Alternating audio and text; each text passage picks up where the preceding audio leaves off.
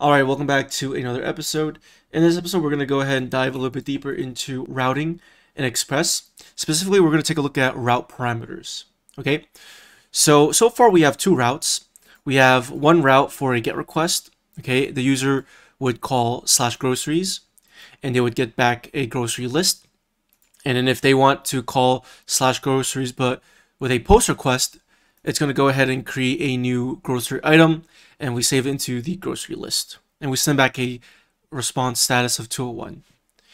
Now, let's say, for example, we wanted to create an endpoint that specifically allows us to retrieve a value or some kind of record from the database, but we can also tell that endpoint how we want to search for that value.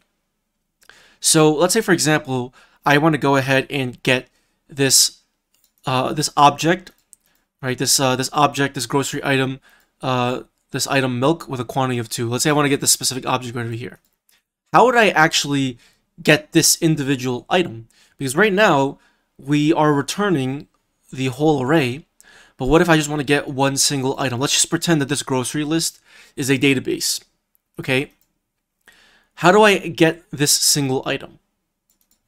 Well, you might say, oh, can't we just, do something like grocery list subscript 0 and then send it back like that? And if I were to do that, now you wouldn't necessarily be wrong, but obviously that wouldn't be a realistic scenario because this endpoint is specifically used to return this whole array, right?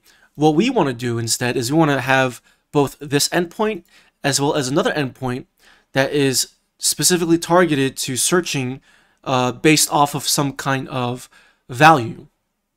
Okay, so in order to do that, we're going to go ahead and use what's called a route parameter. So what exactly is a route parameter? So route parameters in general capture the value that are specified at a certain position in the URL. So you've probably seen this many times before in the address bar, but you've never really noticed it. So let's say, for example, if you wanted to visit an endpoint, let's just go ahead and do localhost 3001, for example, right? Let's say, for example, you wanted to visit an endpoint that gives you back a list of books. So you'll probably call this endpoint right over here books. Okay, so that's this part over here is an example of part of the URL. Okay, part of the route. But what if we wanted to get a book based off of its ISBN?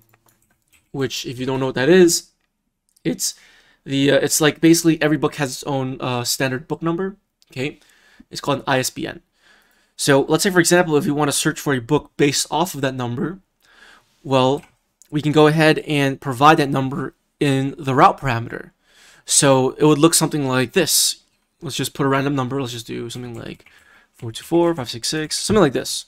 Right? Let's just pretend this is some ISBN for a book. Okay, so whenever we call this endpoint, localhost port 3000 /books / and then whatever this number is, it could be any number, right?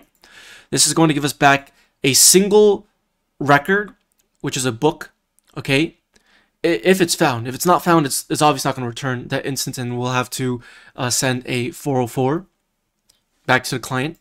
Okay, but this is an example of a route parameter. Okay. Other examples that I can provide to you. Let's just say, for example, we want to go ahead and search for a user. So let's define a route called users. And then we want to search based off of their username. Okay, so assuming that the username can only have alphanumeric characters, we would probably do something like, let's say the username is Peter Pan, for example, right? So this would be an example of a route parameter. The route parameter in this case is the username, and the value that we are substituting for this position is Peter Pan. So hopefully that makes sense. So let me go ahead and remove this. Now let's go up over here, and let's go ahead and extend our groceries endpoint. And what we'll do is we'll set up another GET request, another GET route, and we're going to go ahead and prefix it with groceries.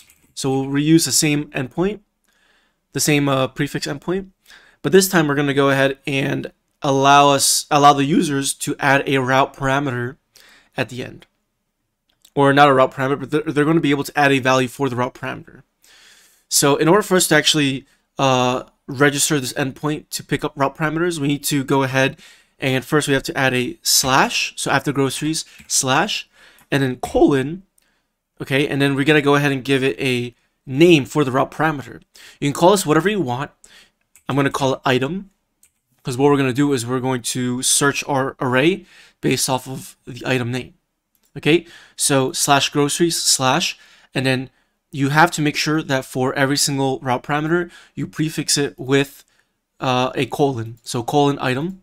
Okay, if you want to call it something else like item name or item quantity, whatever you want, call it whatever you want. It doesn't matter. Let's go ahead and pass in the request handler function. Okay, now how do we actually get the value that the user is going to pass in for this item route parameter? Well, if we actually reference request.params, this is actually where every single route parameter is going to be stored. It's going to be stored inside an object as a key value pair. Okay, and you can see that IntelliSense actually picks up on the item route parameter. Okay, so what I'm going to do is I'm going to go ahead and just console log this just to show you what it looks like. And then we're going to go ahead and do something with the route parameter. So let me go ahead and send back a 200 just for now. And let's go into Postman. And let's go ahead and pass in literally anything. Let's pass in caret. Now, if I look in the console, you're going to see that it says caret. Okay, so whatever I pass in for this route parameter, it's going to go ahead and get that value right over here, request.params.item. Let's go ahead and pass in something else. Let's pass in something like, let's do yogurt. Okay, you can see it logs it there. Okay, cool. Let's go ahead and actually do something with this route parameter. So I'm going to go ahead and do some object destructuring to get the item from the request.params object. And what we'll do is we'll pretend like our grocery list array is some database, and we'll go ahead and just search the array based off of the item. So we'll do const grocery item equals grocery list dot find, and then we'll just pass in a predicate. We'll call our parameter g for grocery, and all we're going to do is just check to see if g.item is equal to item. So this will go through every single element in the array and return the item if this condition is true. Okay, so this will return cereal if we pass in cereal as the value for the route parameter. Okay, so let's go ahead and send back the grocery item. Now if I go ahead and pass in milk, you can see it gives me milk. If I go ahead and pass in carrot, right now it gives us nothing back because carrot is not found. But in another episode, we'll talk a little bit more about status codes and how to handle whenever an item is not found in a database. I'll teach you about that later on. But let's go ahead and search for cereal, and we get cereal. Let's try Pop-Tarts. We get Pop-Tarts. Okay, and you can also add more route parameters as well. Let's say, for example, if you have a more complicated application that takes in that has a route that needs multiple route parameters, you can also do it as well. Typically, this would happen if you have, let's say, some kind of sub value or like some kind of nested object inside another object that needs to also be referenced based off of some value. You would need another route parameter to properly query the correct value. So I'll give you an example. Now I'm going to go ahead and use Discord as an example of when you might have an endpoint that requires multiple route parameters. So you can see right over here, this endpoint is /guilds, and then we have a route parameter. You pass in the guild ID. So the guild is also known as a Discord server, okay? And then after that, you have /members, and then you have the second route parameter, which is the user's ID, okay? Now let me explain to you why they need two route parameters to get a single guild member. So if you're familiar with Discord, Discord has something called guilds, which are just really Discord servers, okay? So we first want to get the correct guild Okay, and the way that we get the correct guild is we make a GET request, we call this route, and we pass in the guild ID. Okay, every single guild has an ID. Okay, now we're not actually trying to get the guild, we're trying to get the guild member. So how do we get the guild member? Well, in order to get the guild member, we actually need to know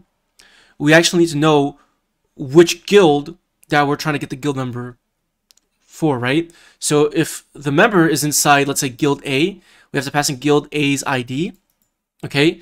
And then after, they have this /members path, which just tells the end user that is calling this endpoint that this is the resource that you're retrieving, right? So you're retrieving all the members from this guild, okay? And you can then specify the user ID that you're trying to retrieve from that server. So hopefully that makes sense. I know it might be a little bit confusing, but again, if you have any other additional questions, I have a Discord server. You can go ahead and jump in and ask questions. But I just wanted to use Discord as a good example of when you might use multiple route parameters. Okay, it's really common, especially if you have a lot of relational data. Okay, but that's going to be pretty much it for this video. So hopefully that explanation made sense. That's going to be pretty much it for this video. And I'll see you all in the next episode. Peace out.